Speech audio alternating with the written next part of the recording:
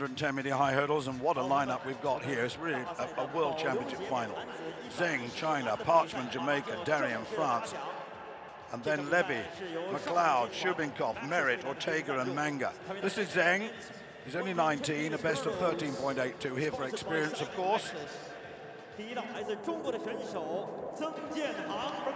Crowd giving him a lot of encouragement. Of course, the Chinese in the past have had Liu Zhang to celebrate.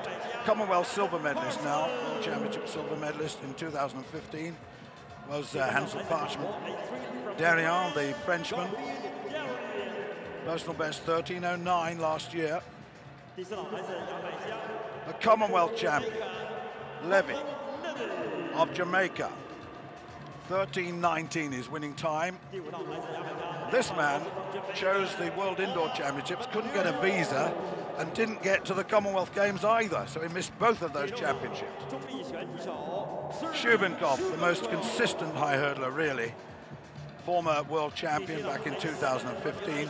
And now you've got the world record holder. There is Merritt, struggling to get back to the form that we saw in 2012 when he broke the world record.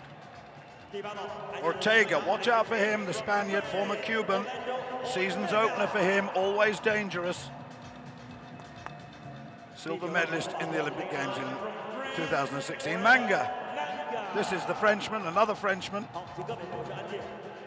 World Indoor Championship bronze medalist this year in Birmingham. Zheng, Parchman, Darien, Levy, McLeod, Shubenkov, Merritt, Ortega, Manga. The men's 110 meters hurdles. The Olympic champion, the world champion. He's won the last two global championships as McLeod. How will he fare against the man that took his place in the highest place of the rostrum in the Commonwealth Games? Right of your shot.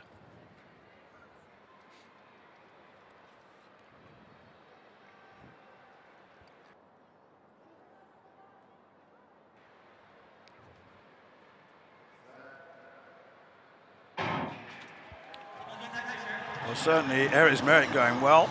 And so is McLeod at the moment. Shubenkov coming through strongly at the moment. The rest out of it. McLeod coming through, and on the near side is Ortega. McLeod gets it, Ortega second, and in third place was Shubenkov. Super 13.16.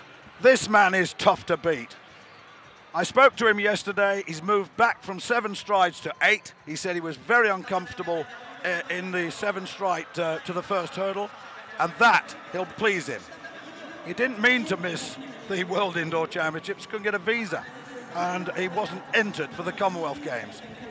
Yeah, very frustrating, but he's delighted. You can see that wasn't the most polished performance. Let's take a look again in the white centre of picture. Not the best start at all. Shubenkov maybe got a little bit of a leap on him. Ortega at this stage in the orange second left is also going well, but the mark of a world-class athlete, just coming good and on the lunge, getting yet another victory over his great rival Ortega, close to the left of picture there. But that will do. That was close, wasn't it? Down to 100th of a second, but McLeod, crucially, getting the job done, and knows his history as well. Stuart, of course, talking very glowingly about the importance of this event here in this stadium with Liu Zhang and all that means, and how he was inspired by the Chinese hurdler to take up the sport himself. Yes, he was. And my goodness me, he set such a fine example. Difficult to beat. Equals the best in the world this year, of course, but it's early days. 13.16, Ortega 13.17, Shubenkov 13.27. It was close, but he clearly won it, in my view, by 100th of a second. Here it is again.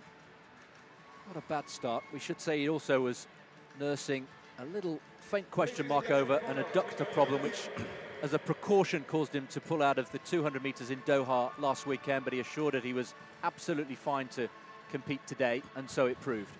Yeah, he's very quick on the flat too. His trail leg is not great. He has so much more to move over the hurdles. He has so much more adaptation over the hurdles than the rest and the taller athletes. But he's certainly so quick. He's the only hurdler, I think, that's gone under 10 seconds flat for 100 meters. So with that sort of speed. He's very good over 200 meters as well. He's got good speed endurance in that. But Ortega's always a danger. He really is. I like this man, former Cuban. Look at that, so quick to the ground. He gets down there all right. He's the shortest one out there, actually, which means he has to modify far more. But a good win by McLeod.